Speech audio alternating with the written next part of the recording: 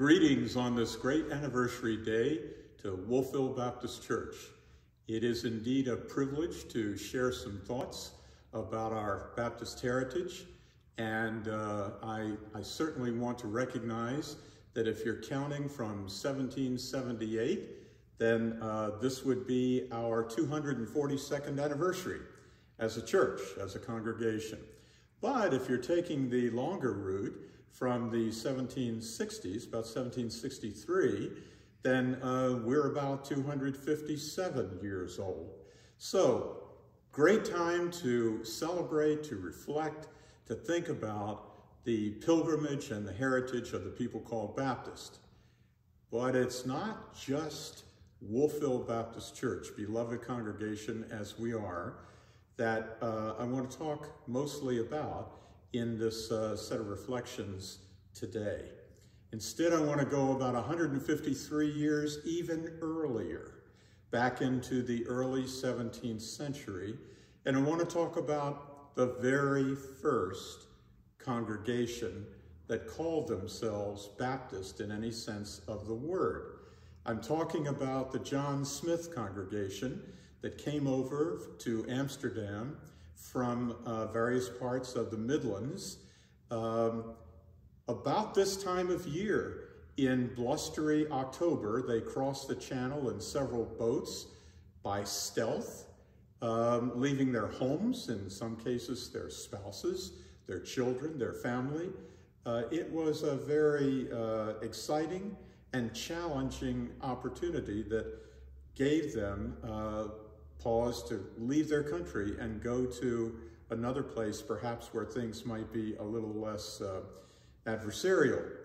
And then by the following spring, we are told in 1608, most of the 50 people or so in that first congregation were there in Amsterdam. Just in their honor, because they are our ancestors, we're talking about people from the membership roster of that early congregation, like Hugh and Anne Bromhead, like John and Mary Grindal, like Thomas Jessup, Jerome Neville, the Piggott family, Francis, Margaret, Thomas, Ailes, and Mother Piggott, John Smith and his wife Mary, Elizabeth Thompson, and altogether, there were about 42 plus 8 others who are associated with the congregation, English people who fled to Amsterdam in Holland. So that's the identity of the church that we want to kind of focus in on today as we try and think about through some material aspects what an early Baptist might have looked like or sounded like or thought like. Now, why in the world did these people, our theological and religious ancestors, end up in the Netherlands, in Holland of all places? Well, without going into all of the internecine wars that were going on between the Spanish and the English and the Dutch, the Netherlands were a place of free trade, a lot of commercial activity, and they were a gathering point for a number of small cottage industries that were on the make. So there was a manpower shortage in Amsterdam and Leiden and other cities in the Netherlands, and that, I'm sure, was an attraction to people who were suddenly without job, without home, without livelihood. So that's a principal reason why they came to Amsterdam. Amsterdam has been considered by Baptist historians and others for a long time to be a relatively safe place. In fact, it wasn't altogether safe. Even after they arrived, and even after they were taken in by Mennonite friends and co-religionists, the English arm of the law was never very far. There were English military people stationed in Amsterdam. There were spies who were always on the lookout for people like dissenters who had created an issue with one or more of the laws of the realm back in England. So here we are in 1607, 1608, with a group of people who are purely English, and I'll come back to say something about that in a moment. And where did they go? What money did they have? What wherewithal did they have? Well, as the story goes, a very generous Mennonite man who was a baker, Jan Munter by name, and his family ran a very successful bakery in the heart of Amsterdam, located fronting on the Amstel River.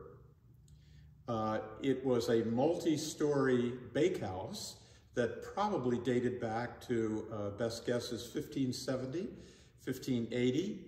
It was made of brick, and it had as its productivity supplying hardtack biscuits in mass to the Navy, to the navies, and to long-distance commercial traders. We remember that the Dutch had trading routes that reached all the way to the East Indies. And so a cheap, and I suppose nourishing kind of carbohydrate product would have been a hardtack biscuit. So I asked my wife to make some biscuits. Here's my first show and tell. You know, when I was in school, I just lived for show and tell days because they were an opportunity for us kids to sort of make a contribution. So I want to leave you, first of all, with this artifact. I'm not going to try and eat it. If it had been hardtack, then I would have had a hard time with my teeth. Many sailors actually lost, because of the interaction of the salt water weather on their teeth and systems, they actually lost their teeth chewing on these things along with beer or ale that was taken along.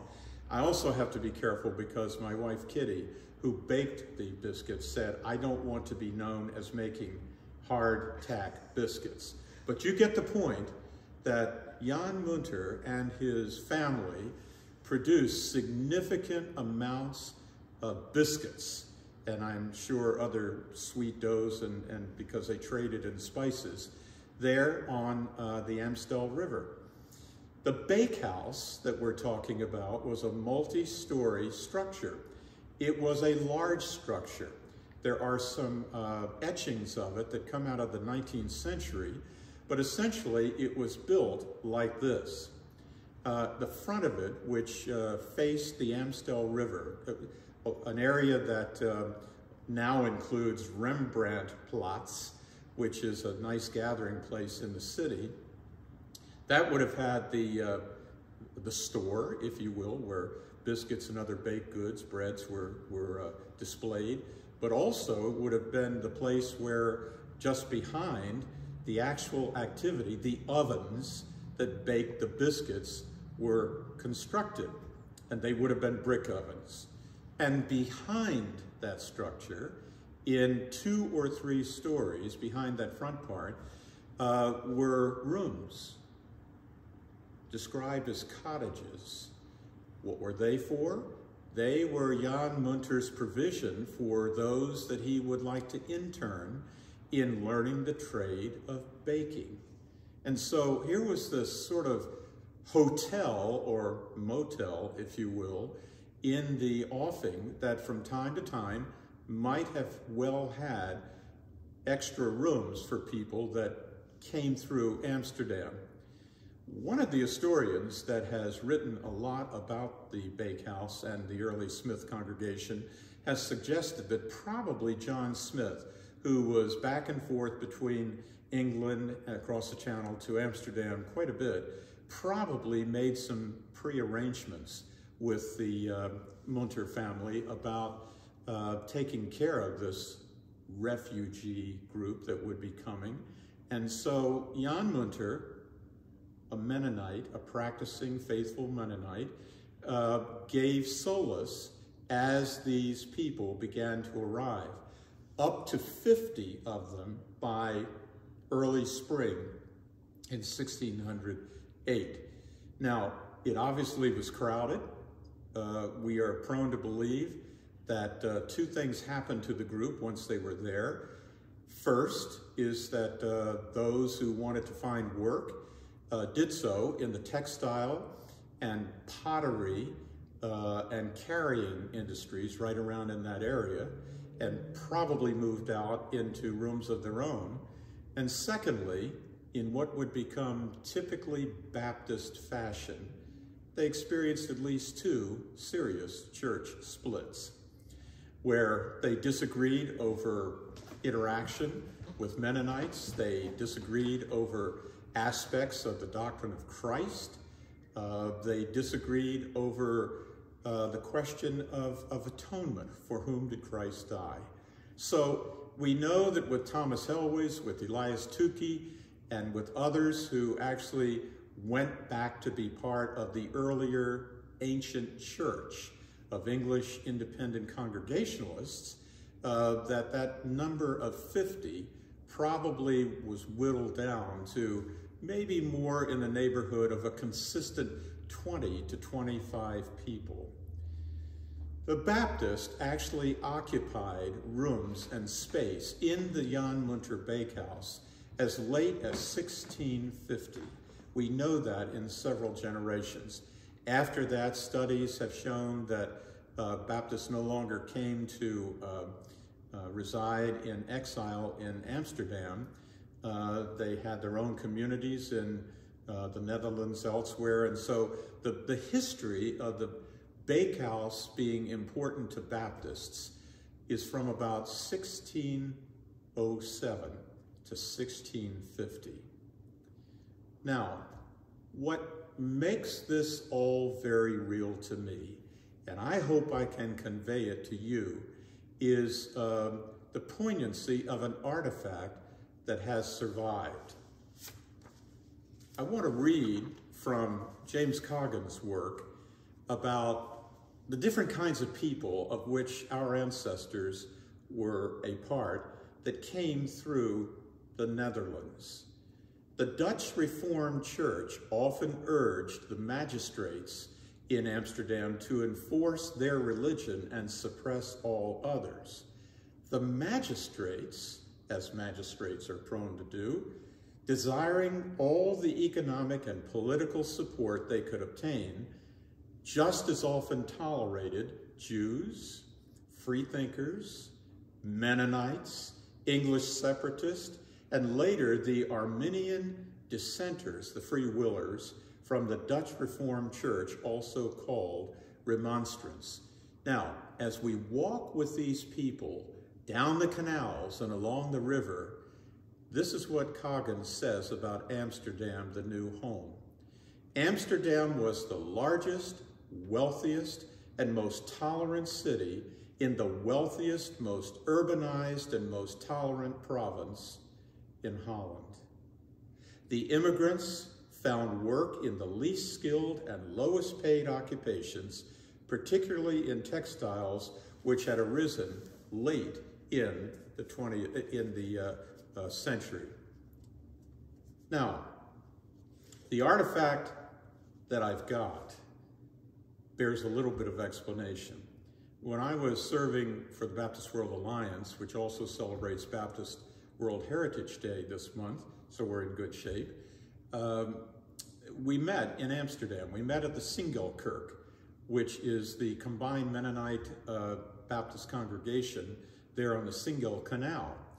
And one of the people who was in attendance at that meeting took the president, Noel Vos, and I for a walk around in the area, and he brought us to a lot which was virtually a brick pile wreck of a place, piles and piles of old bricks, and he said, what you are looking at is the former site of the Jan Munter Bakehouse. It was finally mostly destroyed in bombing raids during World War II, but the rubble that had occurred had not yet by that time been cleaned up. This was in 1999. So Dr. Vose and I, Vose was an Australian historian with some Canadian connections. Dr. Vose and I walked over and sort of rummaged through the brick pile, picked out 3 bricks, and asked permission if we could have these as souvenirs. And the guide said, sure, and he went over and double-checked with another person. Baptists would not want to be caught stealing bricks from the establishment in any way, or private property, and we were told, of course, the more you can carry away, the less we'll have to clean up when we actually get to renovating this lot. So from that point in time, I have been in possession of what I consider to be a Baptist sacred relic. A brick authentically from Jan Munter's bakehouse. I had a person who was a brickwork producer tell me that the oyster shell substance of the mortar that's on this brick is authentic to the period. But here is an actual artifact from the very location of the place where in 1607-08, the first soon to become called Baptist congregation was founded. A very precious item. Now, I'm one, when I go to the beach, I often pick up rocks. My mother-in-law had a habit of doing this. And some of the rocks I'll put up to my head and wonder, if you could speak, what would the message be? So I have this kind of nutty, rocky thing about what would the stones say if they could speak. It's biblical, if you remember, from the Old Testament, where the landmarks continue to have a witness as the stones were still in place throughout the history of ancient Israel. So I want you to walk with me and listen with me for my take on what would a brick say if it could give witness to what it had seen and what it had heard 400 years ago. And it seems to me at the very beginning of our sense of what we might hear from this brick is refugeeism.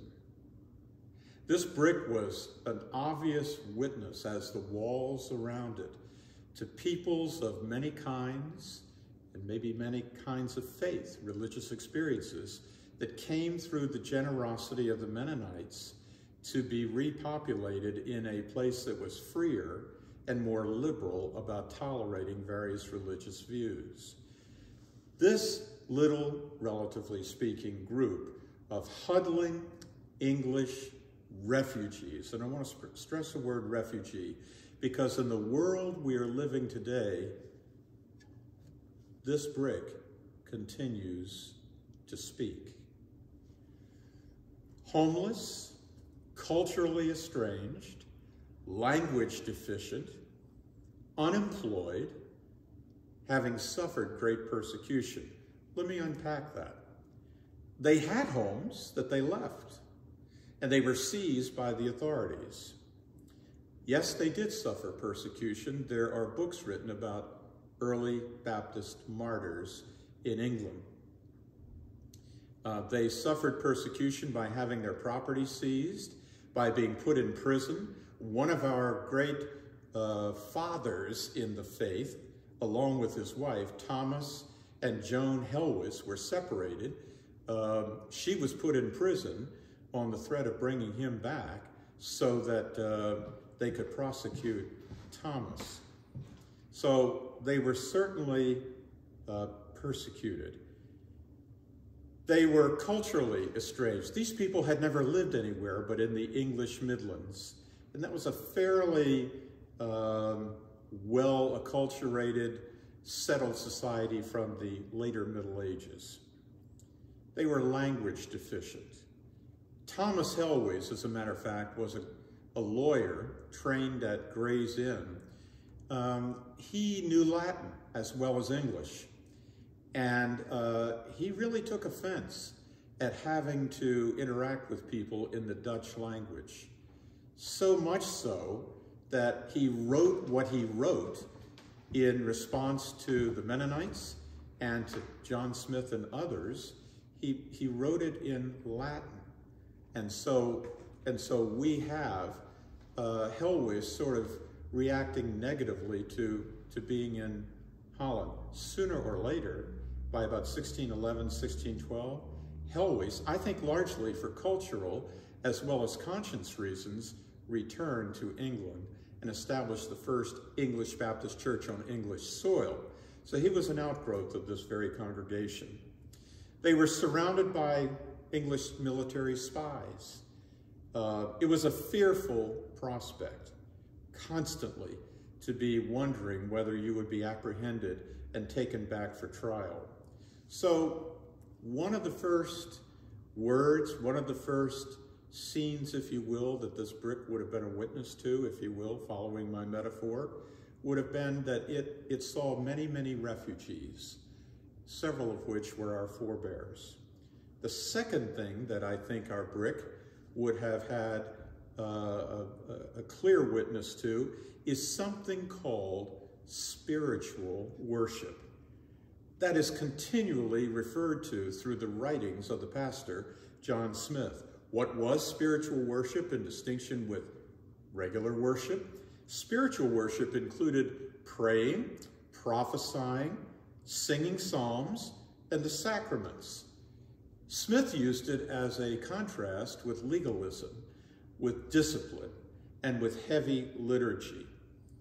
He also separated what he called scholastical exercises, the sermon, from spiritual worship.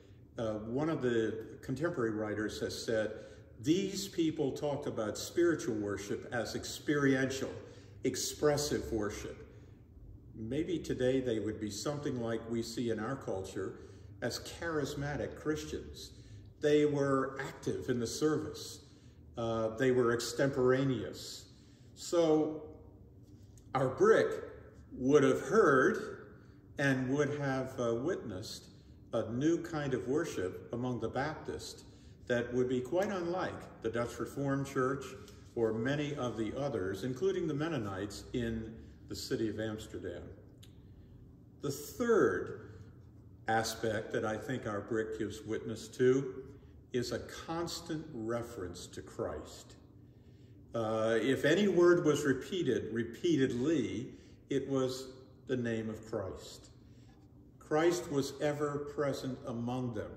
They loved the phrase from the New Testament, where 2 or 3 are gathered together. That gave them a real sense of empowerment, a real sense of presence. But it wasn't just Christ alone. It was Christ within the Holy Trinity.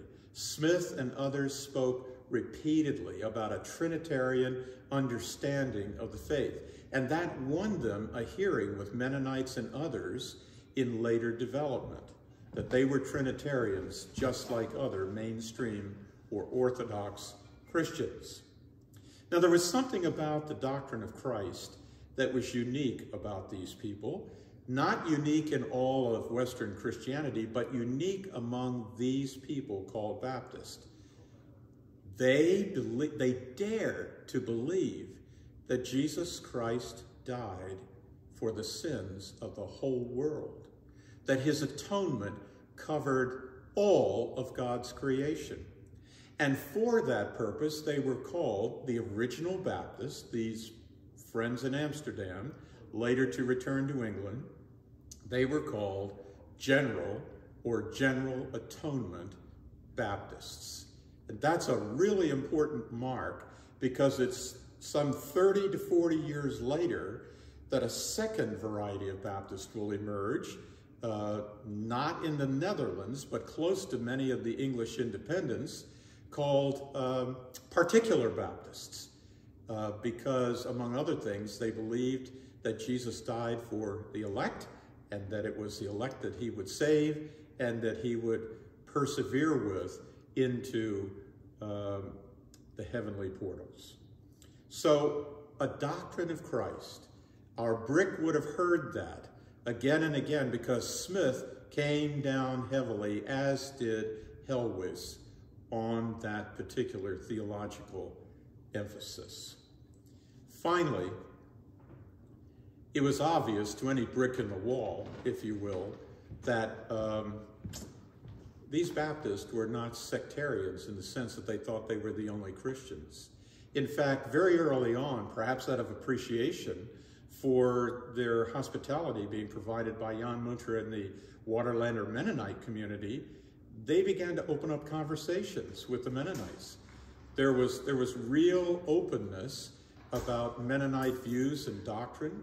And so, believe it or not, by the 1611 period, you've got Smith actually applying to join his Baptist group to the Mennonite church in Singlecourt. In fact, they finally accepted the Baptist, but not after an exchange of various theological views. So here we have the beginnings of Baptist identity that is going to be rooted in an ecumenical vision. Now, not all Baptists have been ecumenical, and they still aren't. In fact, Helwys resented Smith's flirtation with the Mennonites. And that was one of the reasons why he said, I'm sorry, I can't go along with this. You may be my beloved pastor, but I can't go along with this. We have our convictions. And he wrote out his convictions in something called Synopsis of the Faith, and he left.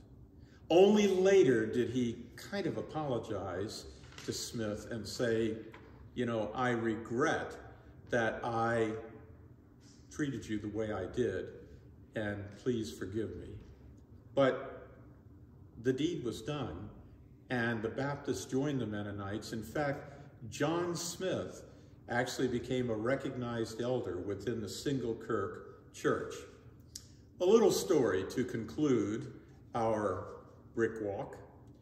Noel Vos and I were on a walking tour of Amsterdam, and we had read in the city archives that John Smythe, S-M-Y-T-H, John Smythe had at the end of his life taken on several vocations. He was an undertaker, he was a pastor, he was a surgeon, he was a physician, and no doubt a good spirit, helping out wherever in the community he was needed. He died, and he was buried in the New Kerk, the new church, there in the heart of Amsterdam. So Dr. Vos and I walked over to the New Kerk and walked in, and we asked to see the verger of the church, and he said, how can I help you? And we said, we are here to see where the remains of John Smith, the Baptist become Mennonite, were buried. Where can they be found? And the verger looked at us and said, up there, up there. Well, Dr. Vos and I laughed and said, oh, well, yes, of course, all Baptists go to heaven. And he said, no, I'm not talking about that. His remains are in the ceiling of Newkirk. And we went further and said, well, how can that be? Well, you see, every 100 years or so, before 100 years now, at that point in time, the cemetery outside in Newkirk was cleaned, and all the bones were taken out, and all the bones were simply tossed up in the ceiling of the church among the rafters as a kind of insulation, and also so that they would continue to be part of the edifice of Newkirk. So we frowned and we came to the conclusion that somewhere up there, many stories above us in the ceiling, were the remains of the literal remains of John Smith. Now, most Baptists don't go cemetery hunting, and so that was enough for us but to realize that John Smith, who had begun his pilgrimage in Lincolnshire, who was a Cambridge graduate, who was trained by one of the best theologians of his era, the eminent Francis Johnson at Cambridge University, who was the great beloved pastor of this group of people, who gathered them as refugees and who took them to a new place. He identified with the Dutch people in Amsterdam, and there he ended his days. What a wonderful story it is, and as I think about our brick, Baptists are not into relics. We're not into all kinds of sacred devices that we would pay homage to. But if there's anything close to a Baptist sacred relic, it's this brick. So I often look at it and maybe put it close and wonder, what would it say if a brick could talk? I want to end on this humorous note. Baptists love Tim Hortons. Baptists love various places to go, Starbucks, and have coffee and a donut. The next time you see 2 or 3 Baptists together in a Tim Hortons, think about John Smith. Think about Jan Munter. The bakery is our place. The bakery gave shape to our theology. So bless them and maybe even join them. God bless you on this anniversary day.